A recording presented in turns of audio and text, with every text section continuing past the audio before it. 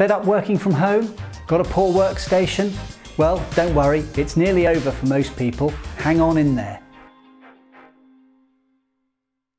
If you're likely to be working from home for a while though, then it's time to get your workstation sorted out to prevent neck and shoulder and back problems from flaring up. You've got to tailor your workstation rather than force yourself into an awkward posture on the sofa or kitchen table, or you'll develop a pain in the neck, shoulders and back. Stress can also cause tight muscles in the shoulder and neck, so where possible, create a separate work area where you can concentrate and avoid the noise. The interruptions of home life do intrude.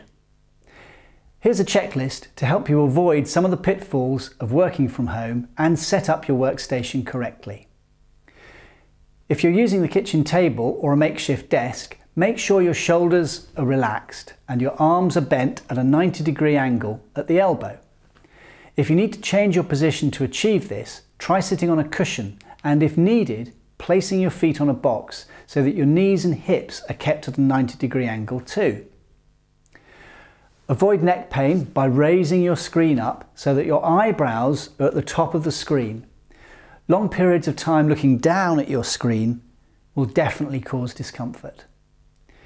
If you're using a laptop, use a separate keyboard and mouse and raise the laptop up and get it further away from you so that you're not in that chin-poked, head-forward position. Several laptop stands exist, but we've yet to see one that is much better than a few books. And of course, you've got those lying around already. So avoid slouching or sitting close to your computer. Make sure your screen is kept at arm's length really, so your fingers are just about able to touch the screen. Take regular breaks or change your position every 20 or 30 minutes. This might simply mean standing up to chat on the phone or making a cup of tea.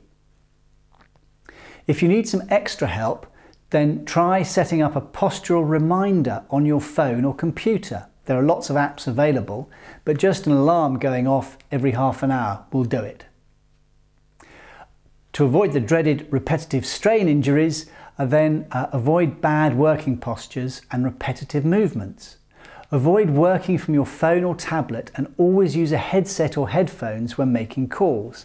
Tucking a phone under here as you're typing is bound to cause neck problems. At regular intervals, switch your mouse from one side to the other. Also, voice recognition technology is always a good idea. Speech note is really useful and it's free.